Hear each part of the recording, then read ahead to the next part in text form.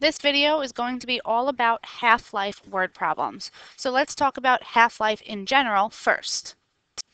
Half-life is a decay of 50%.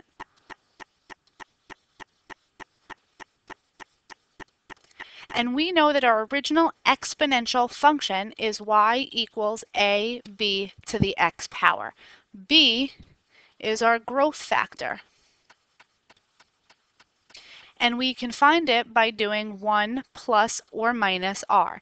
In this case, because it's going to be a decay of 50%, it's going to be 1 minus 0.5. Well, 1 minus 0.5 is 0.5. So that's going to be our b value. Y equals a 0.5 to the x. Except it's going to be slightly different because it's not going to be decaying by 50% each year. It's going to be defined by whatever the question tells us. So it's going to be y equals a 0.5 to the t over h. So y is going to be our final amount. A is still going to be the initial amount. T is going to be the time. And then H is going to be the half-life. So let's take a look at some examples. Example 1. One of the medical uses of iodine-131, a radioactive isotope of iodine, is to enhance X-ray images. The half-life of I-131 is approximately 8.02 days. A patient is injected with 20 milligrams of I-131. Determine to the nearest day the amount of time needed before the amount of I-131 in the patient's body is approximately 7 milligrams. So if you've noticed, I've underlined some key pieces of information we're going to be using. So I see the word half-life, so I know I'm using that formula that I just talked about. So I have y equals a 0.5 to the t over h. So let's talk about some of the things that I underlined. Well, the half-life is 8.02, so this is going to be h. So I'm going to fill that in. A patient is being injected with 20 milligrams, so that's going to be A because it's the initial amount. And we want to know to the nearest day, which means I'm solving for t. So that variable is staying in my exponent. And then they're telling us they want to know when it goes to 7 milligrams. So that's going to be the final amount. So that's y. And after I have this set up, I am going to solve. So in order to solve, I'm going to start by isolating the base. So I'm going to divide both sides by 20. So 7 divided by 20 gives me 0.35. So I have 0.35 is equal to 0.5 to the t over 8.02. Now my variable is in the exponent, so what I'm going to do is convert it to logs. Keep the base and switch. So log, my base is 0.5 of 0.35 is equal to t over 8.02. Remember, this is my base, and then these other two pieces switch spots. This side, I'm going to use my calculator, alpha window. So in my calculator, I have alpha window, choice 5 says log base. My base is 0.5, and then I'm putting in 0.35. So on the left side of the equation, I'm going to have 1.514 and so on. And it's still equal to t over 8.02.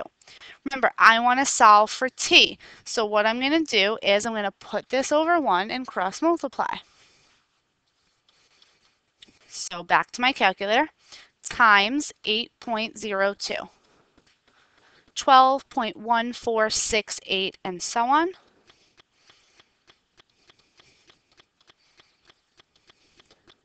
And if I go back up to the question, I circled it. They wanted it to the nearest day, which is a whole number. So t equals 12 is our final answer. Let's take a look at a few more examples, except for these I'm not going to solve. I'm just going to read through the problems and set them up with you. You can, of course, try to solve on your own because they all follow the same process. Isolate the base, convert to a log, and solve. Example 2. The equation for radioactive decay is P equals 0.5 to the T over H, where P is the part of a substance with half-life H remaining radioactive after a period of time T. A given substance has a half-life of 6,000 years. After T years, 1/5 of the original sample remains radioactive. Find T to the nearest 1,000 years. So this means I'm solving for T. So T needs to be in my equation because that's the variable I want to solve for.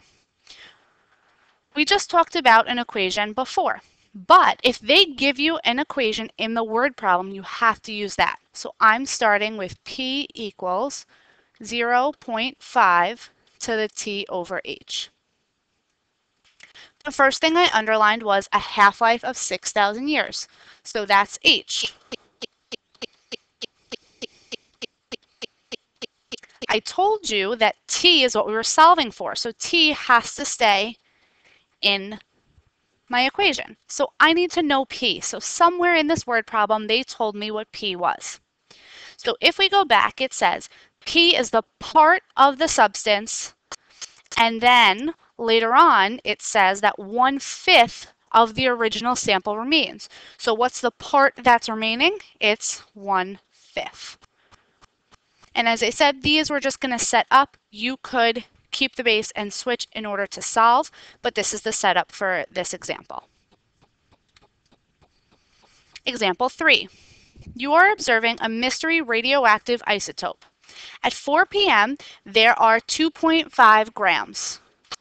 And at 9 p.m., there are 1.7 grams. What is the half-life of this isotope? Round your answer to the nearest hundredth of an hour. So what is the half-life? First of all, this tells me that I can use my equation. The second thing that tells me is I'm solving for H, which means H needs to be left in my equation. So y equals a 0.5 to the T over H. At 4 p.m., there are 2.5 grams, so that's what I'm starting with. This is my initial value. And then at 9 p.m., there are 1.7 grams, so that's what I'm ending with. And we know we want to solve for H, so that has to stay there, which means somewhere in this question, they told me what T was. T is the time. Well, if we start at 4 p.m. and we go to 5 p.m., that means that it's a total of 5 hours. So our equation is 1.7 equals 2.5 times 0.5 to the 5 over H power. We're not going to solve this. If you wanted to, you would isolate the base and then convert to a log. Let's look at one more. Example 4. Radioactive iodine I-131 is used to treat thyroid disease. Its half-life is 8 days, which means after 8 days, the amount of I-131 remaining is half the original amount. A dosage of 60 milligrams of radioactive iodine is administered. The next dosage can be given once there is only 20% present of the original dosage. Determine to the nearest tenth of a day when the second dose can be administered. So I see half-life, which means I can use that equation, y equals a 0.5 to the t over h power. Let's go back and look at the things I underlined. Half-life is 8 days, so this is h.